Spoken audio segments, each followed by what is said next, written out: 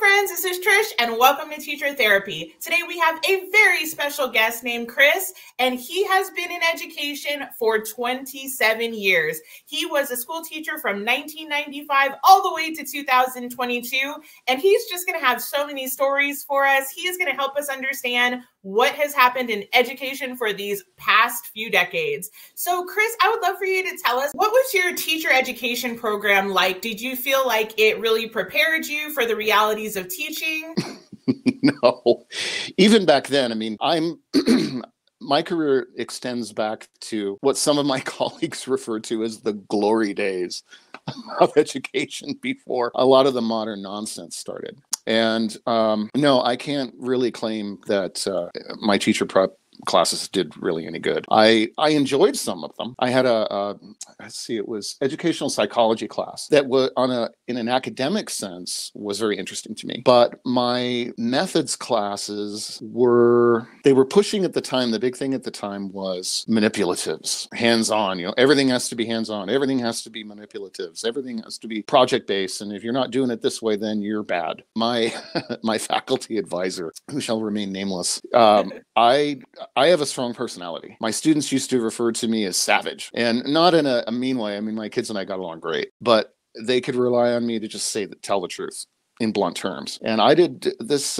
lady and I did not get along together. And so I had actually a slightly unpleasant experience in my methods classes. Now, I had a great student teaching experience. I was able to actually work with two cooperating teachers, one of whom was what you would consider an old-fashioned teacher. Here's the book, here's section 3.1, tomorrow it's 3.2, day after 3.3, and so on. The other lady was really, really inspiring to me. She took the hands-on approach, but she was unique in that she used investigations. It was a geometry class specifically. And I modeled everything I did from moving forward for every class I ever taught on what she did. Jenny Bohm, if you're listening, Jenny, thank you.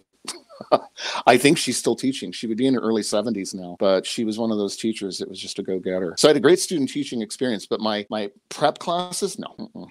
I had no idea. The first day I can remember setting up my classroom before, all the first day hoopla, all the line dancing and rubbish that districts make you go through.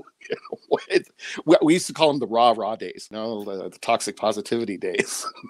And I remember setting up my classroom, and a teacher who worked there, she had actually been my teacher when I was in grade school. She walked through and she took a look at everything, and she proceeded to destroy how I had set up my room because the students were going to vandalize things. And that was a major shock, but I discovered very quickly that she was right. And none of my classes in university prepped me for that. What were the students like? And would you say that students have changed over the past 27 plus years? It was a shock. I was teaching geometry and also a few sections of algebra. And there was only one other math teacher at the school at that time. We only had 200 students.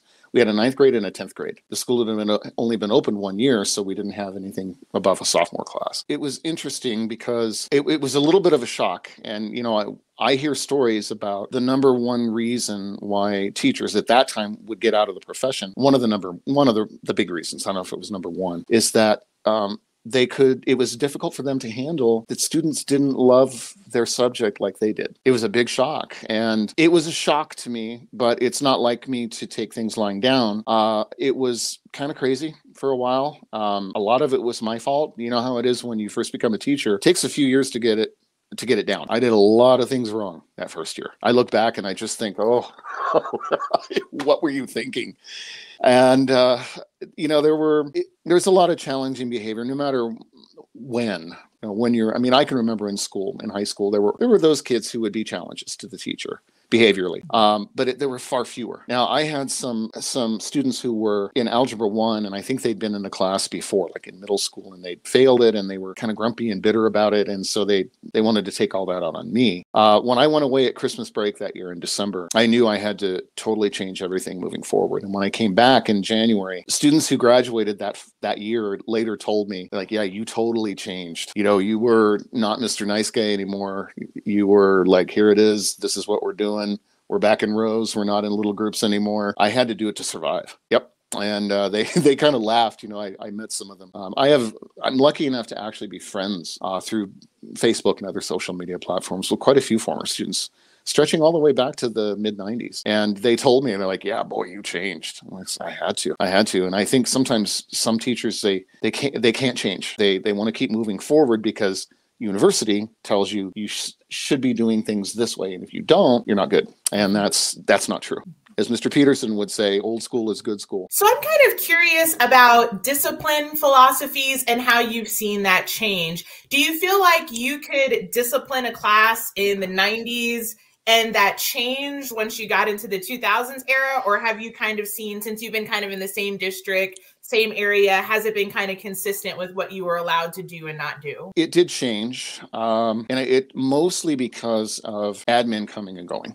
Now, I was lucky enough to be there when one of my colleagues, who's also retired now, she referred to those days as Camelot. We had a really good principal and a really good assistant principal who they would support. They had a great balance. They would support teachers and students and everyone. It was great. It was wonderful. And then we had a shakeup in the mid 2000s. There was sort of what I refer to as a coup, when I don't know what happened exactly. My guess is school board members didn't like this particular principal and conspired to get rid of her. And that was a major shock. Now, personally, with regards to discipline, back then, looking back on it now, I'm trying to think of having particularly confrontations with students, which is never a good idea. Do not engage is the best thing to do. It was actually fairly consistent. I always believe discipline-wise, I need to handle myself in my classroom. And I'm really glad I did that, because as we move forward in answering your question, it was clear that they became less and less willing to deal with discipline unless it was something really severe, fighting or drugs or something like that, which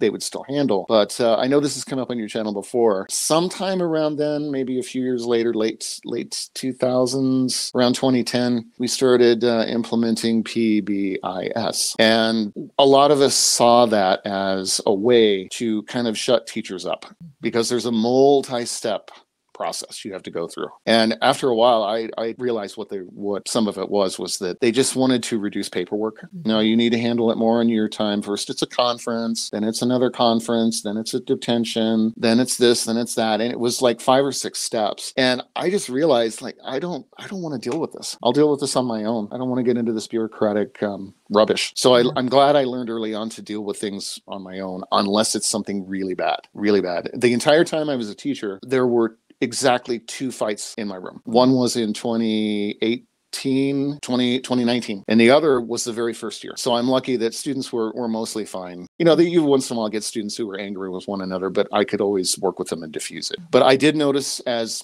we moved closer to this time, moving into the future, it seems like they really are less, they don't want to deal with it. Because I think their admin constantly has to put out fires everywhere. Yeah, I'm curious, have you seen the motivation of students change over the years? Because I feel like I was only in the classroom from 2013 through 2021, but even in that short period of time, I felt like every year it was harder to motivate students to do anything. Did you have that experience too? Yes, and it was, for me, the decrease or the decline in motivation. It was insidious. I'm sure it was there for a long time, but I really didn't notice it until I was teaching geometry. That was my favorite math subject to teach, because you can make geometry real. There's a lot of application for geometry out there, real stuff. And I had been working on it for so long that it was a tight ship. I was having a lot of success. We were having a lot of fun, and everything was working. And then suddenly it wasn't. And my first instinct, just who I am, I immediately want to question myself. Are you doing something wrong? How have you changed? Are you doing something differently now? And after looking at that problem, considering that question for a while, I realized that it wasn't me. Most notably, this would have been probably around 2010. The hands-on approach that I took to geometry, with working with geometry, and it was an investigational approach. And I noticed that it had worked so well for so many years. When they're active, it's a little more interesting for them, or a lot more interesting for them for some. And they told me later, after they graduated, they said, I didn't like your approach to math at first, because you were making me do stuff. You were making me do things.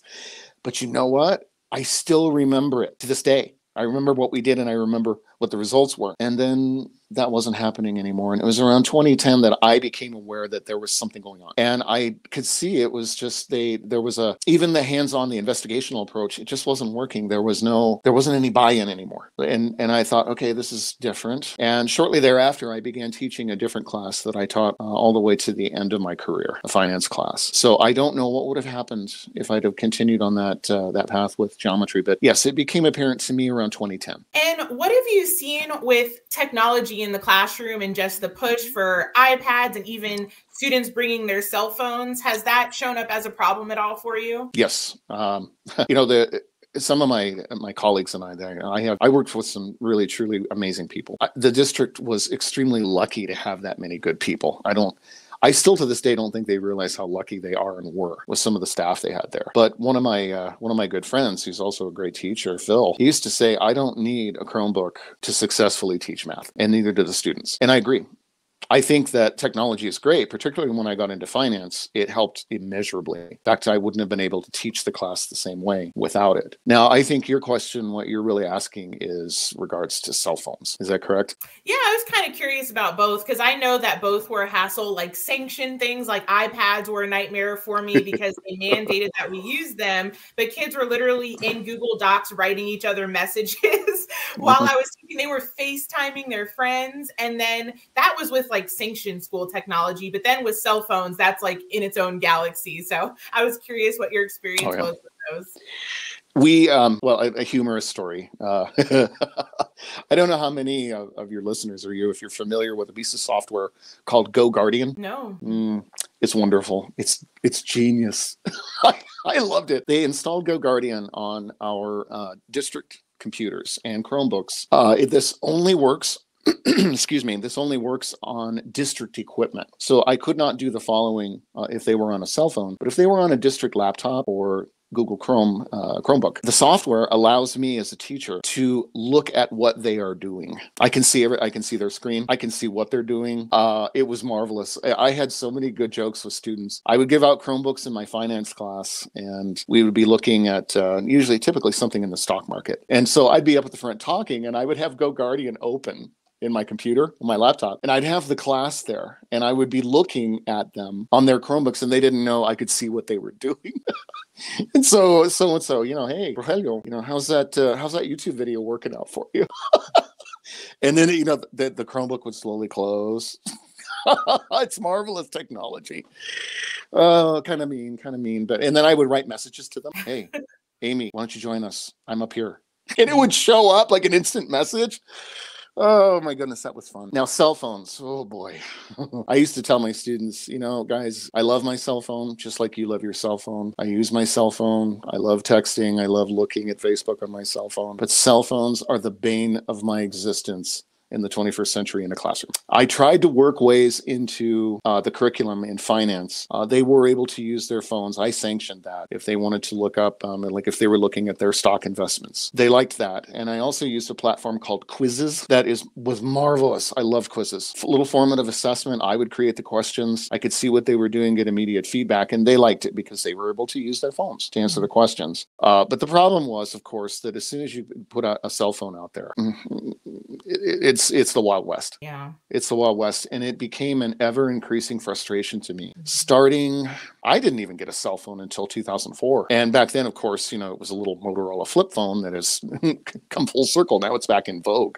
But I didn't get one until 2004, and they had them before that. But when smartphones came out, how do you compete with a student who is watching a movie and they don't want to stop? And how do you compete with that? I don't care who you are. You're not going to be able to compete with that, no matter how interesting you might be. And then there are the policies, the cell phone policies in the district. In our student handbook, it was clearly stated that devices such as cell phones were not really permissible, and that if we caught you with them an X number of times, we could confiscate them. But when smartphones came out, and particularly in the last, say, 8 years, the district policy, they would tell us, no, we don't take cell phones. I'm like, well, it's in the handbook. If it's in the handbook, I'm going to take a cell phone. Well, we're worried because it's a liability issue for you. I never really believed that. I think it was a liability issue for them. Definitely. Yeah, I never fell for that. And it became a source of frustration. We really wanted a district-wide, rock-solid cell phone policy, but it never happened. And to be honest, I probably was part of the problem because I did integrate the use of cell phones into my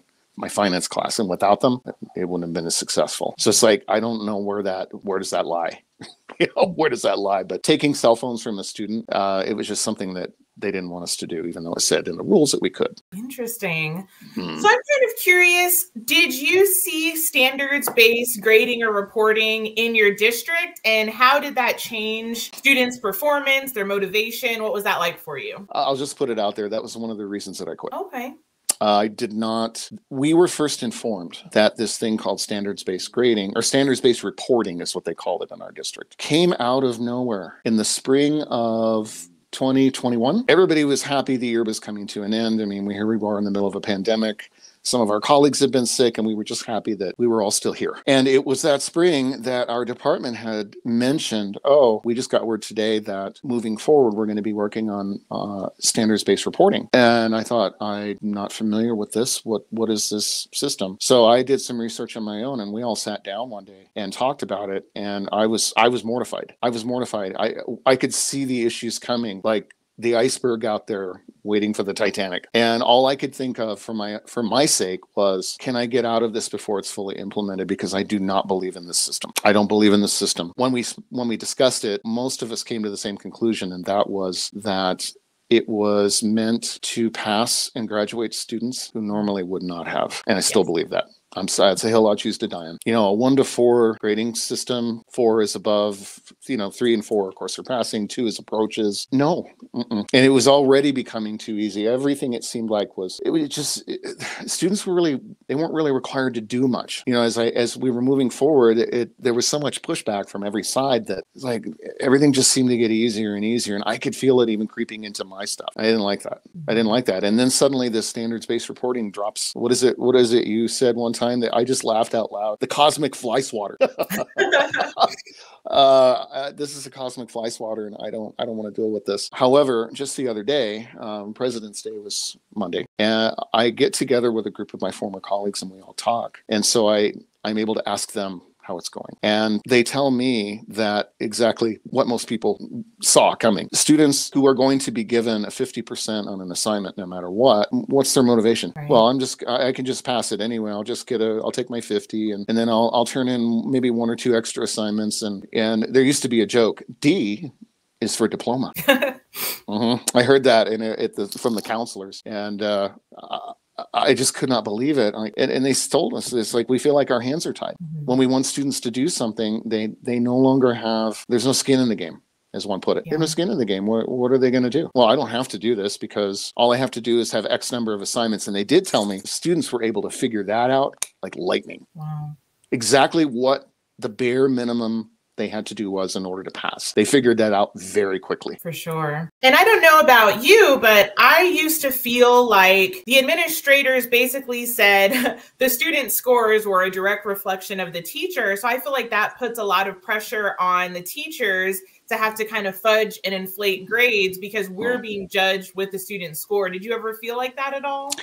Yeah, grade inflation became a pretty serious issue. And I could see it going on. A lot of us could see it going on. And you would see students that were getting, like, in our lower classes, excuse me, lower classes, I mean, like Algebra 1 and geometry classes, and there would be, particularly in Algebra 1, you'd have students getting A's everywhere. And yet, when they would take state-based assessments, they were scoring, like, in the 7th percentile or something. And, of course, the district, up the ivory tower noticed that. And they should have. It was a problem. That's legit on their part. Like, what's going on here? There's a disconnect, and we have all of these stunning grades that look so great, but then when it comes time for the assessments, the state-based assessments, the high-stakes stuff, there's a big disconnect here. There's a big disconnect here, and there was. What else Did you find frustrating over the years in terms of just policies, procedures, things coming from the more administrative side of things? Was there anything that stuck out that just really started to drain your energy? Yes,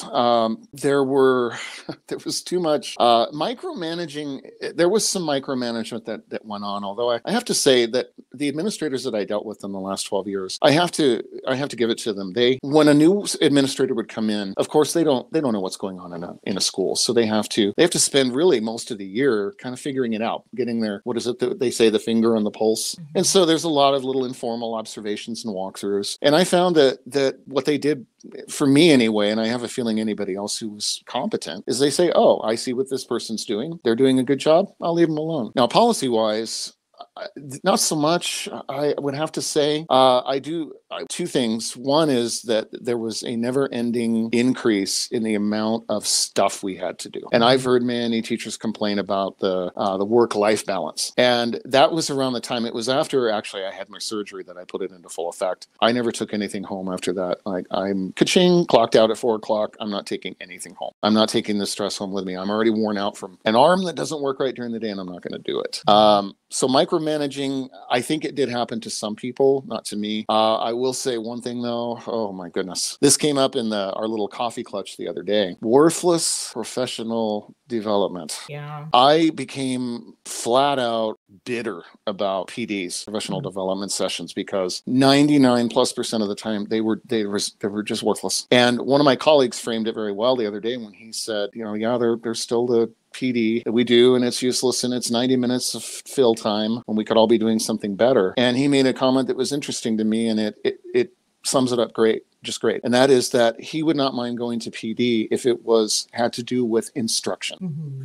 Definitely. How to improve instruction. Those don't really happen that much. When I look back on them, there were a few, and some of them you could take away a little bit, but most of the time when we would all get together, it would be about policies and procedures and this paperwork and that paperwork. And like this, the old joke about this could have been an email. Yeah. There's so many meetings. Oh my goodness, so much wasted time. Yeah, PD is one of those things I would never have objected. I never objected to professional development that was worthwhile, that was useful to me, that was informative to me, or would help me with instruction. But I have a really rough time. I can think of one that was taught by one of the assistant superintendents that was great on Ruby Payne's theories. I don't know who she is. Oh, she wrote a great book.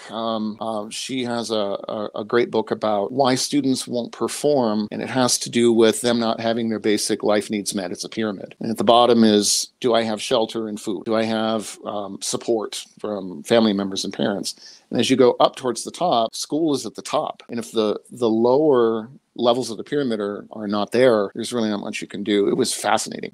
It was really, really fascinating. It gave no help, no direct classroom help. Hey, do this to improve it.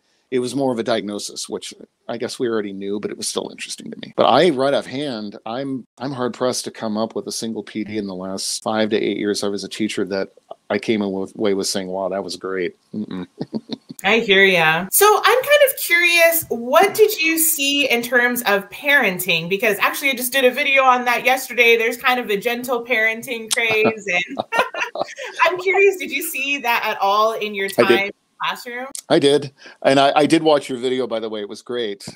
There was the whole idea of authoritarian parenting, authoritative, and then the gentle parenting, or I think they called it passive parenting. Yes, permissive. And they likened it to, they used examples from the Harry Potter films. Authoritarian parenting is Lucius and Draco Malfoy. Permissive parenting are the Dursleys with that horrible, obnoxious son of theirs. And then authoritative parenting are the Weasleys with love, compassion, but there are rules, there are consequences. It was great. Yeah. I was thinking about that this morning when I saw your video. Now, parents, the last 12 years I was a teacher, I taught a financial literacy class that I was very lucky to have had the opportunity to write my own curriculum for. The school knew they needed some additional math classes for seniors, and the class was created. I'm glad they made that choice. It apparently wasn't very successful the first couple of years, but the principal asked me, look, can you get in there and do this? We know you're creative, you got free reign. As long as you are aligned with the national standards, then you're good. And I was lucky enough to do it. So I sat down and asked myself, when I graduated from high school, what do I wish I would have known that my parents didn't teach me? And so I used that question to come up with the curriculum and align it. And it was great. I loved it. I loved that class. The students liked the class. The students liked the class, and who really liked the class were the parents. I bet. 12 years, never an issue, not one issue. Now, before that, when I taught geometry, algebra 2, algebra 1, the more, mathy type classes that are, I hate to say this as a math person. I love my subject. I love pure mathematics. They're not very useful. Mm-hmm. No, not in real life. And hopefully people won't throw rocks at me if they see me out on the street, the other math teachers. I did have not many run-ins. I was always pretty lucky. And I think it was probably because I handled as much as I could in terms of discipline. I handled it on my own. I always thought, this is my classroom. I need to handle this. I'm only going to get admin involved if it's something really bad or somebody has just really, really, they're grinding my gears. So it was very rare that I would actually refer students to admin. The type of parents that I saw that were sort of combative, they were more interested in kind of blaming me than they were in saying, hey, okay, we realize, there's a problem. The problem's been brought up.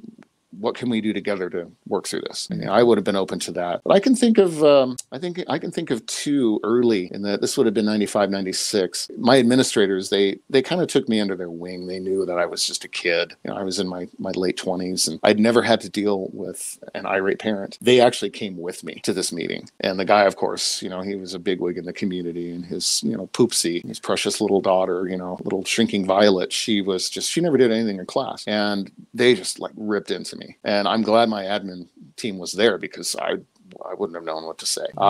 Then there was the woman who, when I was teaching an honors geometry class, came in on parent-teacher conference night, and her daughter, who was similar, just very passive-aggressive, she never had a discipline problem, and she also did nothing. And this lady came in and proceeded to tell me in front of about 8 other parents who were there that I was the reason that her daughter was not going to get into college. I personally. Wow. I was gobsmacked. I had no idea what to say. And to my astonishment, the other parents turned on her. Wow. And drove her out of the room. And they came back in and said, do not listen. You're fine. My kid is in that class too, and we love it. Oh, that's great.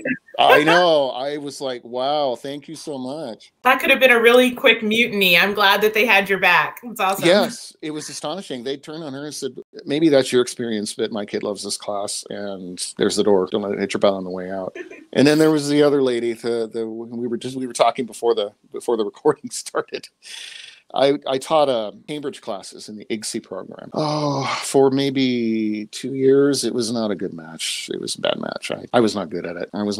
I didn't want to do it. I didn't like classes that had these massive, super high stakes tests at the end. It made it difficult to teach, and it took a lot of the fun out of it. Mm-hmm. And there was a girl in parent-teacher conferences, and this girl had not been performing well. And she was working, but she shouldn't have been in the program. Poor thing. She was drowning. She was in over her head. And this mother sat across from me. I can still see her face. And she just went around in a circle, trying to blame me for the daughter's failure or not failure. She wasn't failing, but she was like a D or C student. But it had to be my fault somehow. And I could see the thought process going on her face while she was trying to come up with new reasons. Let's see. I took that exit and it didn't work. So I'm going to try this exit. I could see what she was doing. It's actually funny in retrospect, but I'm very fortunate.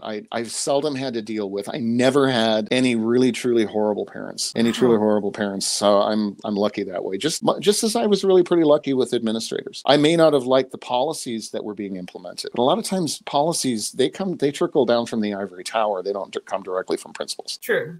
Yeah, and I'm very lucky. My principals were always good with me. So I may be a little bit of an outlier there. Yeah, it sounds like you've had good students, good parents, good admin. So would you say overall that teaching has been joyful and fulfilling? What's your kind of overall feeling about your time as a teacher? Okay. Well, I'll say this. I do want to share one thing with you. It was another issue that kind of drove me out. But I have to say, I run into former students all the time, going back years. I just ran into one last week at our grocery store. And I saw him and I thought, oh, there he is. There's Jose. And I thought, well, he probably doesn't remember me. Well, yeah, I did. He saw me. Hey, Mr. Peters. And we interact, and he found out he didn't know I was retired. And he's married and has a little girl, and he's happy and he's doing well. So that sort of thing. When people ask me, I run into either former colleagues, whether they were teachers or office staff, and sometimes parents, they'll ask me, do you miss teaching? Yeah, I do miss teaching. I really do. When it works, when teaching works, there's no better feeling. It's the most rewarding, fulfilling job when it works, when the stars align and the cosmic fly swatter doesn't come down. I do miss that part. What I don't miss is all the rest of the rubbish that goes along with it. I will say this too. I wanted to share this with you because it wasn't all, unicorns and butterflies. Going back to, this was finance time, so this would have been 2015 or so. I began to notice the class of 2015, and anybody if anyone that I know watches this video, they will burst into hysterics when they hear me say the class of 2015, because I flat out did not like the class of 2015. They were the meanest people I'd ever met. Extremely mean, cruel. I feel badly for them. I would go back and forth between really intensely disliking them because they made my life so hard and feeling kind of sorry for them. Like, why are you this way? You're so angry and bitter, and you're how old, 17, 18? Well, moving forward from that year, I began to notice that after lunch, in our district, we had different schedules over the years, but the last 10 years or so, we'd have lunch, and then there was 5th period, 6th period, and 7th period. The 7th hour was always my astronomy class, which was always a blast. I loved that class. Loved the kids. They loved it. It was great. 5th hour would come in, and 5th hour was always fine. We got right after lunch, which is a notoriously dodgy time to have a math class or any class. Sure.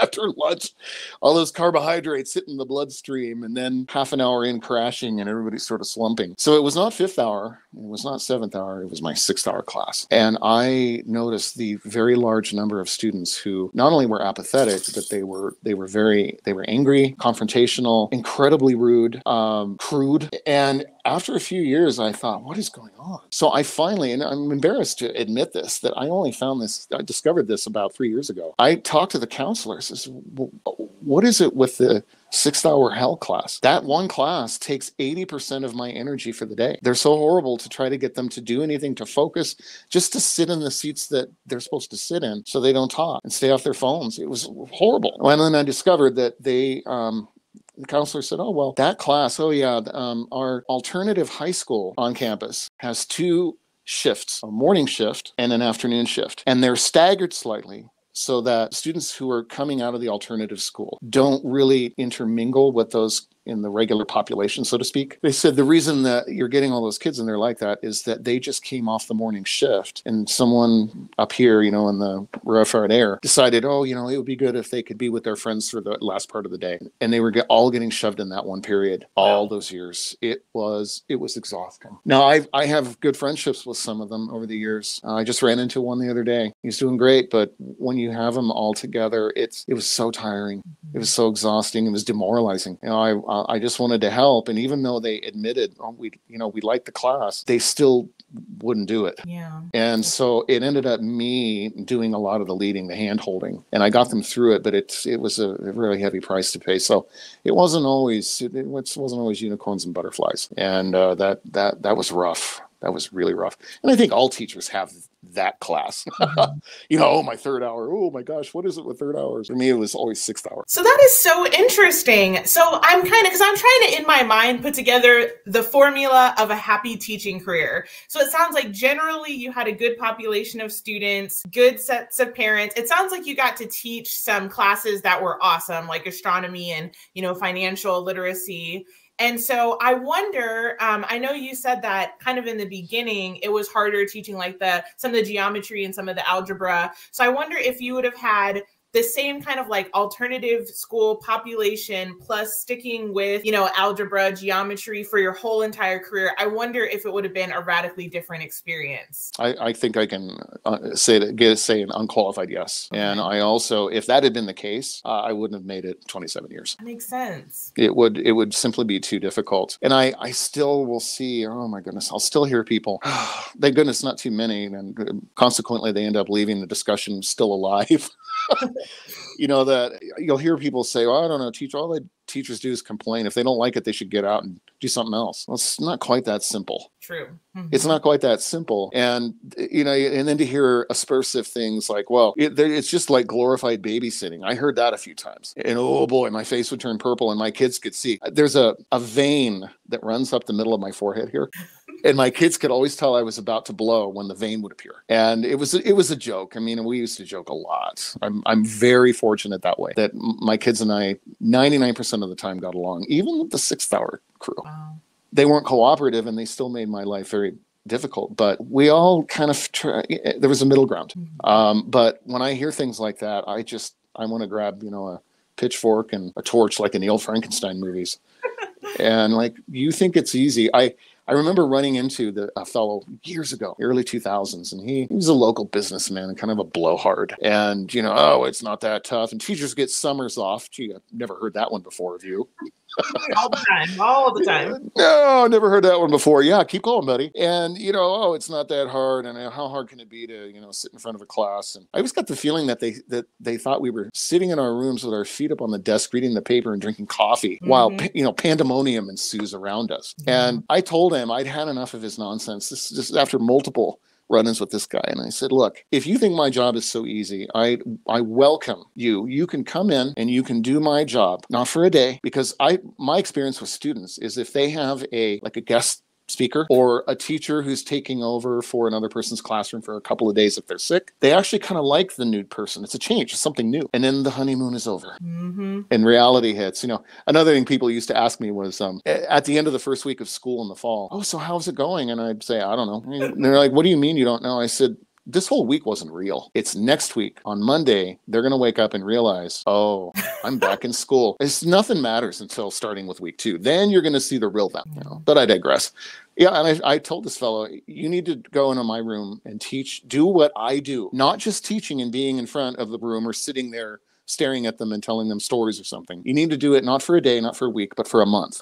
And you have to do all of the rest of the rubbish that comes along with it, including meetings that could have been an email, including professional development that you're kind of like, why am I here? You need to do it all, friend, not just being in the room and smiling in an avuncular manner. Yeah, and I think too that getting the results part can be really, really hard, especially I think in this climate with all the standardized testing and the data and the mapping and the paperwork. You can be like kind of a TED talker, but getting that success replicated with students is an entirely different ballgame. Yes. Yeah, it is. The way I used to explain it to people is it's like one of those carnival games that you take the little BB gun and you shoot at the moving targets, except not only are they moving, but they're in the dark. It's like, where do you're focusing on things that in some cases, with regards to high stakes tests, you don't even know, you have no idea what it even looks like. I'll use Arizona as an example. We had, for years, we took something called the AIMS test, AIMS, and Arizona Instrument for Measuring Standards, I think is what it stood for. I'm not even sure now. It's like PBIS. What does that stand for? Positive Behavioral Intervention Systems. There's too many acronyms. Then AIMS suddenly went away in early 2015. It was just wiped away. And the state announced that it was going to go to something that they would later call AZ Merit. So, of course, then comes, the huge panic. Everybody at the district level freaks out. Oh my goodness, a new test. What are we going to do? And I remember being in PDs discussing this and discussing it, and nothing would ever happen. And finally, we reached the point, the teachers, where we had said, what are we doing in these PDs? We need to see if we're going to truly help out. You need to see sample items, not items taken directly from the test, of course not, but things. People who don't understand teaching don't realize that if a question, students will freak out if a question is worded differently than what they've seen. So what is the language? What does it sound like? What does it look like? And there were no sample items. And the state would say, oh, they're coming. Yeah, it's this and it's that. They finally released a few, but it was the same ones over and over. I remember one for math. It was a geometry problem. It had to do with, there was a little garden, like a flower garden, and there was a sidewalk around it. And then the next PD session we would go to, it was the same problem. And is there one sample item for the entire test? You don't know what you're aiming at. It's just, it's impossible. Yeah, standardized testing was a complete nightmare. Did you guys have the benchmark test that you had to administer to students yourselves and like track data, or did y'all not really do that in Arizona? We did. Let me see back. Gosh, I've done this for so long. There have been multiple benchmark tests. The one that was most disliked was something called, are you familiar with Galileo? No.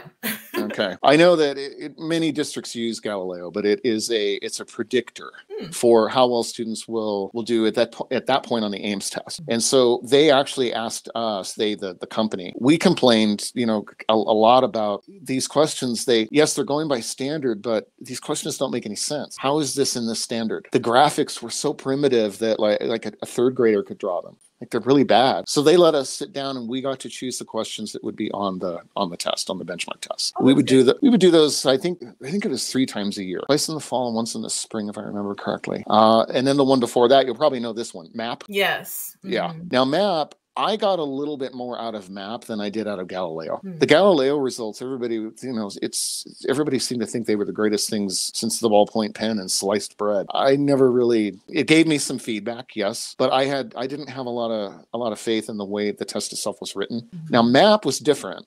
And I still don't think those tests are great, but at least MAP did give me an idea. It would show growth, or if it would show if things were sort of had kind of plateaued for a student with regards to knowledge. And you could see it in graphical form, and it was okay. I didn't mind that. But it was always somebody referred to it once as a benchmark blitz. Where everybody would suddenly, there'd be this big panic, and make sure that you're taking practice tests and make sure they sound like it. And can't we just teach? Can't we just teach? And that goes back to what my colleague had mentioned about PD. If it had been about instruction, that would have been great. But these PDs were never about instruction. It was always about what was driving them. What we're looking forward to the test. But it's like nothing to deal with instruction. It's just practice, practice, practice, make it look and sound the same. It's not the same thing. So your last 12 years, when you taught the finance class, was that the only class that you taught? And you taught like multiple sections of it, or how did that work? Yes. Because I wrote the class, I have to admit, I was extremely protective of that class because it was a success. And at the risk of sounding a little arrogant, it worked. Yeah. It was a success. I had 2 administrators tell me, they're like, the parents asked if they could come in and take the class. Yeah, I had 2 administrators tell me that. So I was very proud of that class, and it was my little bailiwick, so to speak. So I was my class, mine. So in a way, I set myself up for the overwork that was going to occur. The last few years the class ran, I would typically have, when the year started, which of course is when everybody's packed in there, I would have, the last year I taught, the largest class I had was 37. Wow. It was huge. And that was pretty typical. Sometimes the morning classes would be smaller, but due to vagaries in creating the schedule, which I frankly never quite understood, the counselors would try to explain it to me. It had something to do with when electives were offered. I ended up having some classes that were mammoth. Students were given an option if they wanted to take distance learning, if they wanted to complete their credits by distance. Now, that actually decreased the numbers fairly significantly. Kids saw a way to be at home and not have to face teachers and be able to, go online and Google answers. And you can probably divine how I feel about that kind of learning. Oh yeah, that was terrible.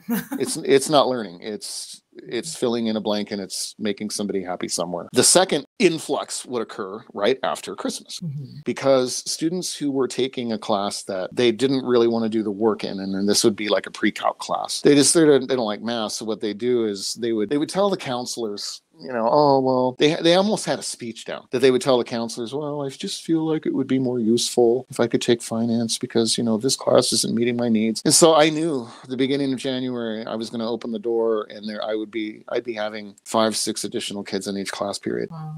And it was hard. And I would immediately, they'd come in and I'd say, okay, don't give me a song and dance. I've been doing this for 3 decades. Just tell me the truth. Why are you here? Is it because you don't want to be in calc? And sometimes they would go to start the little speech, the prepared coached speech. I'd be like, no, just tell me the truth. Yeah, it's because I don't want to be in calc. Okay, then we can work together, but don't give me a song and dance. Yeah. That's interesting. And so would you teach like 6 classes a day, or what did that schedule look like? The last 5 or 6 years I was there, the enrollment in the class was so big that I had to sell my planning period. It increased my income, thank goodness. And, that'll help with not only with my pension, it helped a lot, but also with Social Security when I go to take that. It was exhausting, but I had to sell. I was teaching 6 classes a day, not 5. The 7th hour class, my astronomy class, I would never give that up. We used to call it the dessert class. Oh. So that meant I had 5 sections of finance, 3 in the morning, and 2 in the afternoon, 1, 2, 3 before lunch, and then 5, 6 right after lunch. So I'm kind of curious, what did you do to keep yourself energized and in a happy, healthy place? Like, was that ever a struggle? Did you ever, deal with burnout? What kind of kept you going through all of those years? Yeah, it's interesting that you ask this. I was recently talking to my mother, who lives nearby, 30 miles north of here.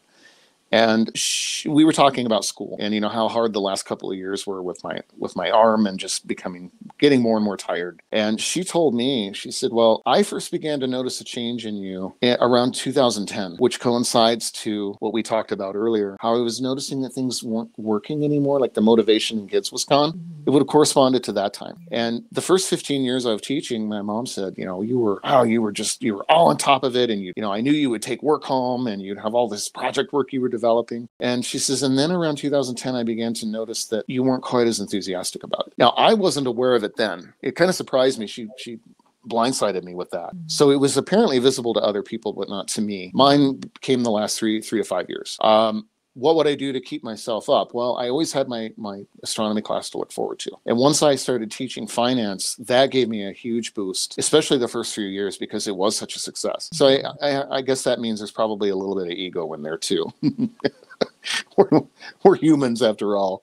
But then when the cell phone problems began to get worse and worse, and the 6th hour issues started becoming worse and worse, the decline was pretty rapid. And then my surgery in 2018 that was a game changer, and I could just feel it coming. Was I burned out? No. Was I close? Yeah. I could see some changes in myself that I could directly attribute to my fatigue. I noticed that in the finance class and even in astronomy sometimes, we wouldn't cover as much material as we had before. And I would honestly look at it and say, is it because we spent too long on another unit, or what was the deal? What's going on? And the answer was no. It was the fact that I was just kind of beginning to slide off. And I would begin to notice in the math classes I taught, you start cutting corners as a teacher. And when you start cutting corners like that, giving in, making things a little bit easier because it's easier on you, that's a bad sign. And I could see it there, and I could see it coming. So I think I got out just in time. I got out before the standards-based reporting, and before I did not want to be that teacher that I had seen, because we all know teachers like that. Yeah. I didn't want to be a joke, and I didn't want to be, this horrible, bitter person. Definitely. Well, it sounds like you have had a rarity these days.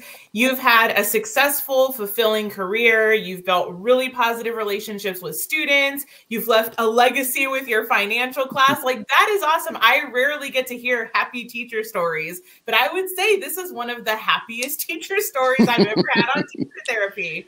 And so that's good, though. Well, I was actually best man for one of my students. Aww, yeah, Danny. Awesome. His name's Danny, and he graduated in 98 or 99, and he's in his early 40s now. And in 2007, I think it was, he got married, and I was his best man. That's beautiful. Now, I'll share this with you too. These stories do happen. I think you'll like this, as it is positive. In my 3rd hour class in 2000, it was either 1920 or 2021. There were these 3 guys that sat in the front of the room, and right now I cannot think of their names, and I wouldn't give them anyway. Well, they were just sort of like this little thug squad. They were harmless, but they didn't want to do anything. Nothing I could do would make them work. I tried for the first semester, and then I realized you can't make them do something if they're not going to do it. And I'm not fluent in Spanish, but I'm pretty good.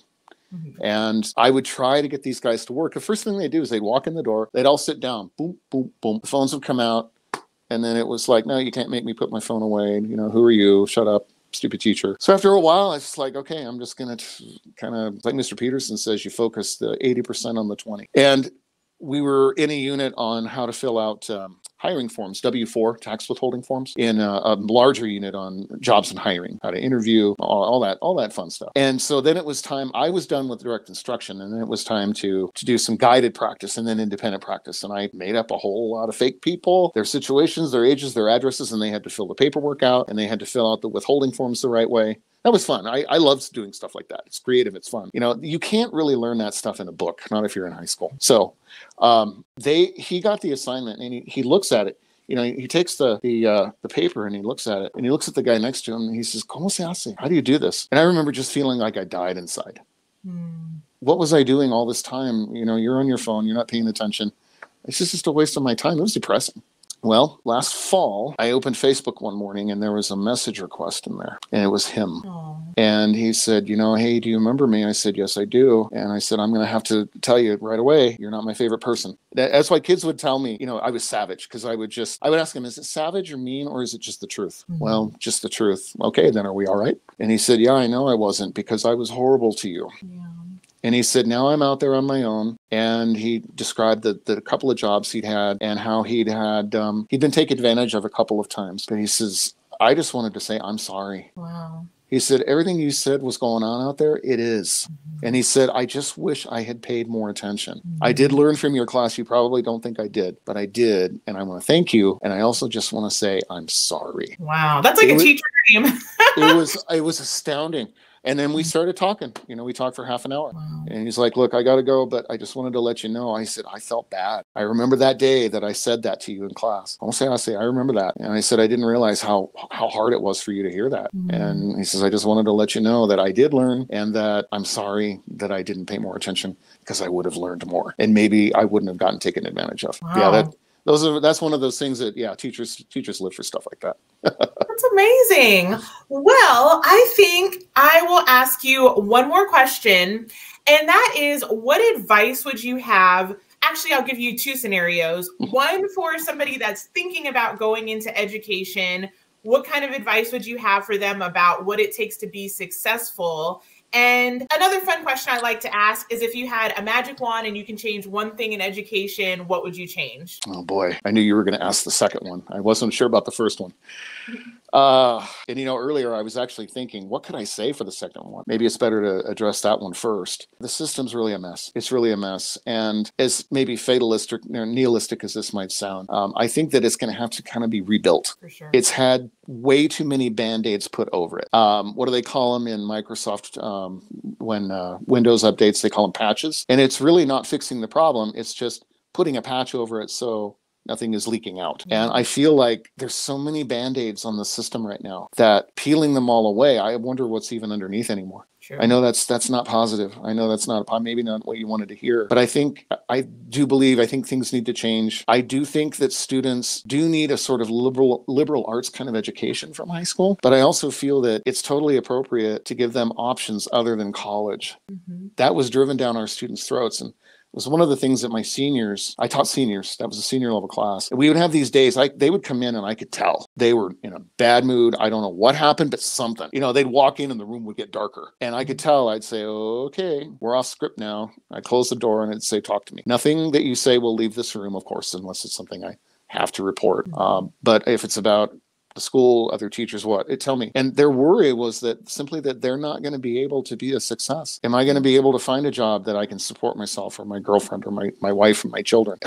We see how bad it is. And they're right. It is tough. And those moments, those are like heartbreaking moments. But they would tell me these things. This is what we're worried about. This is what you see. You know, I don't want to go to college, because I have friends who went to college and now they're $100,000 in debt, and they still can't get a job. And something's got to address. I mean, certificate programs will help. I have had a number of former students go through them in auto mechanics and HVAC, electrical, and they're doing extremely well. There's something in Arizona called, I don't know if it extends beyond Arizona, but it's called Job Corps. Oh, yeah. Mm-hmm. And it's free. Mm-hmm. If you meet all the requirements, it's free. In fact, they even give you a little stipend. And all three of these fellows that I'm thinking of, the three specific ones, they went through it, and they're making a heck of a lot more money than I ever made. Wow.